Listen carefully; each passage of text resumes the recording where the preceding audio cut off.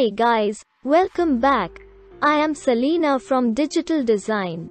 In this video, I will show you how to find the URL of an image in WordPress. Okay, let's get started. There are two different methods that you can use. You can get your image link in the front end and as well as the back end. Here's an image here that I want to take. You can right-click and open the image in a new tab. Once you do that, you can find the image. You can find this image URL here. Copy the URL and now you have it.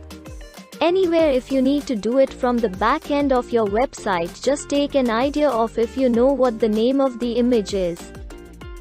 Then we can go to our WordPress dashboard. From here you need to go to the media library, and for this one, I know it's called something about untitled. This is the one I want. So when you click on it, it brings it up with all of the other information. You scroll down here. This is the URL and you see it's the same one, where you can copy it and now you have.